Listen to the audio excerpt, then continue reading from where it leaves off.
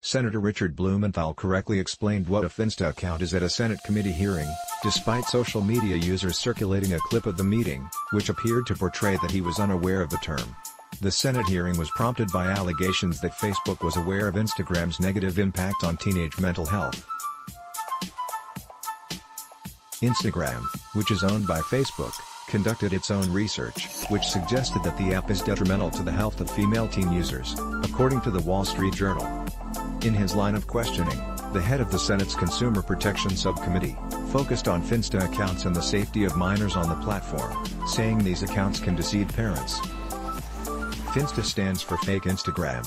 It refers to an account that may not be a user's main page and can be used to interact with a smaller or different group of people. The accounts are not just used by teens, but can be used by those who may have a public persona and then a smaller private account that reaches a selective group of followers. Finstas are kids' secret second accounts, Blumenthal said. Finstas often are intended to avoid parents' oversight. Blumenthal, who has been critical of Facebook since he was Connecticut's Attorney General in 2007, however, asked a question that prompted social media users to mock him. Will you commit to ending finsta? Blumenthal asked Antigone Davis, the safety chief of Facebook. To which, she responded, "We don't actually do finsta," and then she explained the term. And while, no, finsta is not a Facebook product that the company could just terminate, according to Blumenthal the company does have some skin in the game, saying at the hearing that Facebook refers to finsta accounts as a unique value proposition in several documents.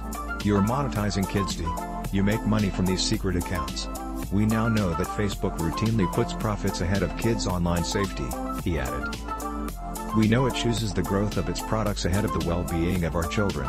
And we now know that it is indefensibly delinquent in acting to protect them." The New York Times, in its follow-up on the hearing, also explained that for some users Instagram has been encouraging second accounts for smaller groups of friends, and it does allow users to have more than one account associated with one email address.